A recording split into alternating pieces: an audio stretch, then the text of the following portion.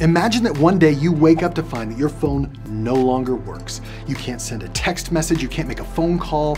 Now, for some people, that may be an indication that you simply haven't paid your phone bill, but for others, this is the canary in the coal mine, the first sign of an attack known as SIM swapping. If you've ever had to log into one of your accounts using text verification, you know, that process where they send you a text code and you have to type it in, you're gonna wanna watch this video all the way through.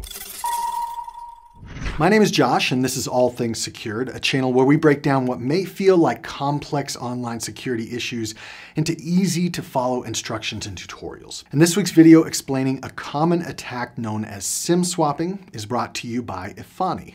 Now, there are a number of different ways to deal with SIM swapping and other security issues related to your mobile carrier, but if this is a serious concern for you or your small business, consider this. Efani is pretty much the only solution that can guarantee protection against SIM swaps, so much so that every plan comes with a $5 million insurance policy. Now, I'll explain more later in the video, but you can visit allthingssecure.com/Efani, that's E-F-A-N-I, to learn more. For now, let's discuss what this attack is, why it is a big deal, and the simple steps that you can take to avoid it.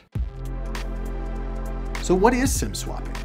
SIM swapping is a malicious attack targeting your mobile carrier that allows the attacker to gain control of your phone number in order to intercept any two-step authentication or verification codes that may be sent via SMS text. Now, that's a lot, so let me break this down why this is such a big deal. First, this attack can be done remotely, meaning that I could be here in Thailand and target AT&T in the US or Virgin in the UK. I don't have to steal or touch your phone in order to do a SIM swap. The second reason this is such a big deal is because this is really hard to detect. After an attack, it may take some time before you realize that you can't make a phone call anymore, or you just aren't receiving text messages, like actual text messages, not just iMessages. The third reason this is such a big deal is because it's shockingly easy to do. In 2020, researchers at Princeton University published their test of 5 major US cell phone providers and found that out of 50 attempts to do a fake SIM swap, 39 of them were successful. That's almost an 80% success rate. Do you realize that? Most mobile phone carriers rely on low-paid customer support employees to handle these kind of requests. So if I've been able to do a lot of research on you and I call up AT&T, for example, telling them that I've lost my phone and I need to switch my SIM card, they're going to ask for different bits of information, including perhaps my phone address or my physical address, my phone number, maybe my mother's maiden name, date of birth, and other personal info, depending on the carrier. It's all different. Some carriers require more information than others, but the bottom line is that if I can convince the customer service rep on the phone that I am you, they'll switch the phone number over to my phone. Or maybe I pay an insider to make the switch for me.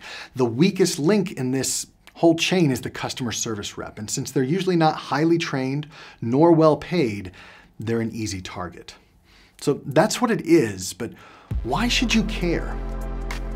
Over the past few years, a number of high-profile individuals have been victims of a SIM swap, including most famously the CEO of Twitter, Jack Dorsey. But the most common attacks happen to people like you and me, or they happen to small businesses, and these are the ones that don't get reported on much. You see, these text codes that companies send out to verify your identity are more common than you may realize. Your bank does it all the time. Your email provider might do it. Your investment accounts. It's basically a default authentication method for most online accounts. So if somebody gets access to your phone number, there is significant damage that can be done. They've gained access to your identity verification mechanism, and with that, they can request transfers, they can take over your social media accounts, and other kinds of fraud. I'm going to give you a number of simple ways that you can protect yourself against the damages of a SIM swap. Some of them might be obvious, and others will likely be new to you. First, don't use SMS text two-factor authentication if you have a choice. If you're subscribed to this channel, you've already heard me say this many times. And if you aren't subscribed, go ahead and hit that button down there so that you can stay informed on basic security principles like this. Nowadays, we have a number of different options when it comes to identity verification or two-step verification, 2FA. This includes apps like Google Authenticator or Authy, which uses a mathematical algorithm to present you a 6-digit passcode that changes every 30 seconds. Or you could pay a little bit more for a 2FA key that somebody would need to physically steal in order to use and log in as you. Either way, moving away from SMS text as a means of verification is a good idea. And this can be done with your email, with your social media, with your crypto exchange accounts, and with most investment accounts. Unfortunately, most banks still refuse to allow anything other than SMS text, so you're kind of stuck there. In that case, what are your options? Well, first, you can call into your mobile carrier and ask them what protections they've put in place. For many of them, you can set a PIN or a passcode that would need to be shared in order to make any changes to your SIM card. And even though that's not a foolproof protection, it is better than nothing. A lot of banks work with the carriers to monitor for SIM swaps, which is great, but again, you're just dealing with one isolated problem. If this is a serious concern for you, and that might be the case if you have a significant store of value in a crypto account secured by SMS text verification, perhaps you're a small business who wants to make sure that an attack on one single employee does not grant access to an entire network or database, or, and this is an interesting one, if you want a little more privacy in relation to the personal data a mobile carrier has on you. That's where a solution like Efani comes in. Now, as I said earlier, Efani is sponsoring this video, and I want to be very transparent about that with you. This solution doesn't work for everybody, but if the previous two tips didn't already give you confidence in a solution, then I really like this as an option for US residents that it's worth you being aware of. You see, if your trust in the security and privacy of your mobile phone carrier is low, Efani is a service that replaces your current phone plan. You can get a new number, or you can port your phone number to their service, which operates on top of both AT&T and Verizon networks in the US, but then it adds another layer of security.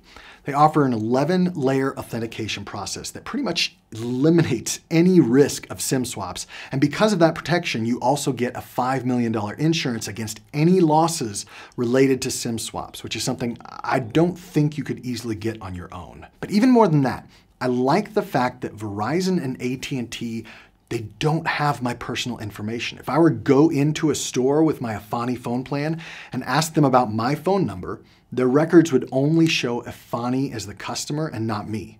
And I also appreciate the transparent pricing without a contract and their 60-day money-back guarantee.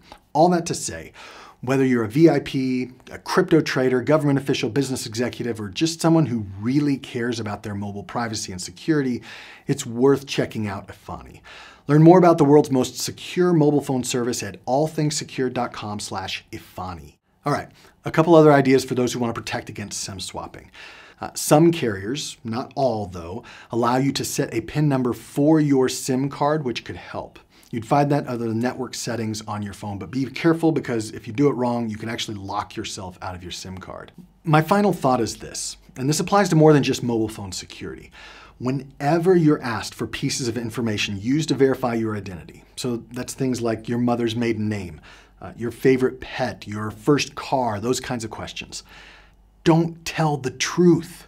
You can either make something up, or if that just sounds too complicated to you, you could write the answer backwards. A big problem with this kind of authentication is that much of this information is easily available to those of us who know how and where to look for it, or information that could easily be bought online on the black market. So if the answer is not, in fact, the truth, impersonating becomes so much harder to accomplish. Give this video a like if it's been helpful, and make sure you check out Efani if you're watching this from the US. I have the links in the description below. I have another video about completely hiding your phone number that you might find interesting. Click here to watch that next.